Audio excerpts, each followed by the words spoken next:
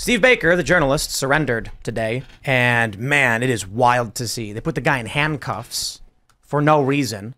The FBI charging documents over this journalist show that he was doing journalism. This is a crazy story. The Biden administration has ordered the arrest of an opposition journalist.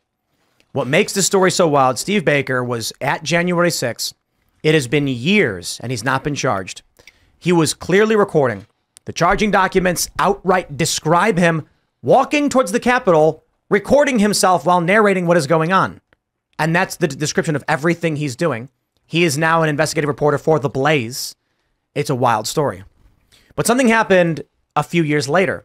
He began investigating inconsistencies in testimony of Capitol police officers. And then, now he's being charged as if he is a rioter or January 6th participant.